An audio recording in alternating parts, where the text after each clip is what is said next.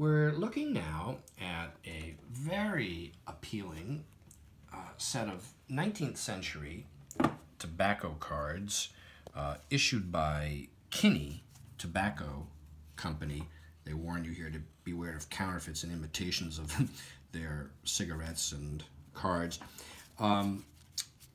These date from about 1886 to 1889, and it's a well-regarded series of cards because they're quite early, but also they're very nicely printed.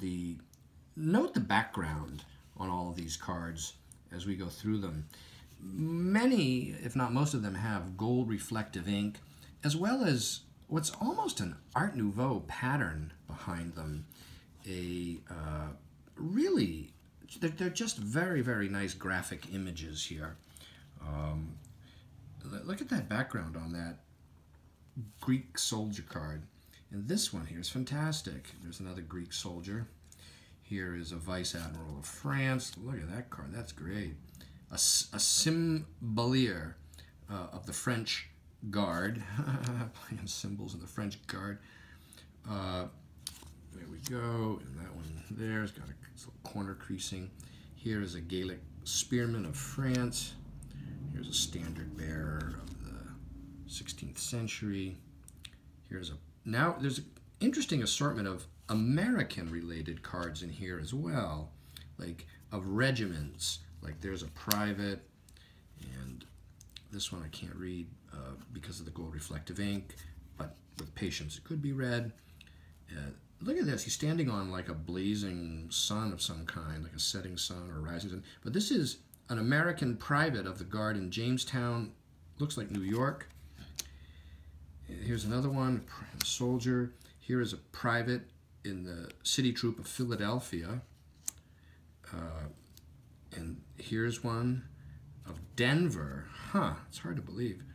And here's New Jersey. Who knew there was a military rifle, silver state rifles in Denver? Here's another one from Denver, Colorado. And here's one from, looks to be North Carolina. Here's Wisconsin. Look at that background. And these cards actually are prized for their accuracy in uniforms, and they're used actually for historical research purposes even today. Here's Philadelphia because they're considered to be very accurate. And here's one, these are captain of cadets. Here's a private governor's foot guard of Iowa. Here is, look at that Art Nouveau background there. These patterns, just Philadelphia. Here's a private in the train artillery of Rhode Island militia. Here's Washington, D.C. Here's one for New York. Look at that, that's great. There's another one. Look at that, that's really nice. There's one. The final card is this one here.